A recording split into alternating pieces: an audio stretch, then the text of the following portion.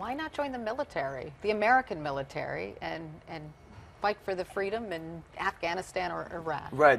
I didn't go so much for the military aspect, for the warfare aspect. I want to see what the experience was like. For these people are fighting for their freedom under an oppressive government. Like, what is that like?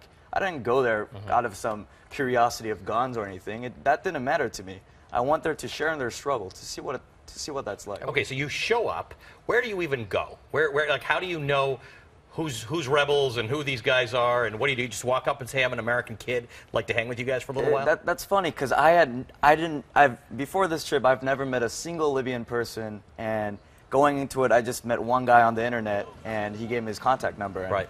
He actually set everything up for me. I went over there, and he told me where the front lines were and what to say. And when I got there, they all saw that I wasn't Libyan, and they assumed I was a journalist. So when I asked to go to the front lines, they were like, "Oh, it's that way," and they actually helped me.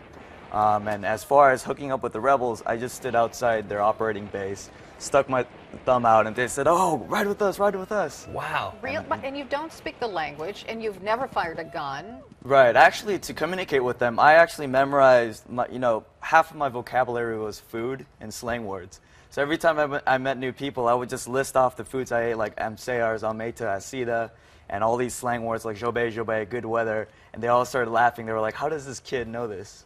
All right, so what happened? They take you in. Do they at some point think that you're going to be useful to the effort? Actually, and were you interested in being useful to the effort? I don't think it was so much as useful to the effort. I think when they first took me in, they sort of tested me. They took me out to the front lines, see whether I got scared. I didn't back away. And we had all these machismo tests. Like, we had wrestling matches. We had diving contests off 20-foot cliffs into shallow water. And I never said no to any of these. And I think I gained their respect that way. And they thought, man, this kid really, he's really into us. He has an open mind. And I think that's a big reason they took me in.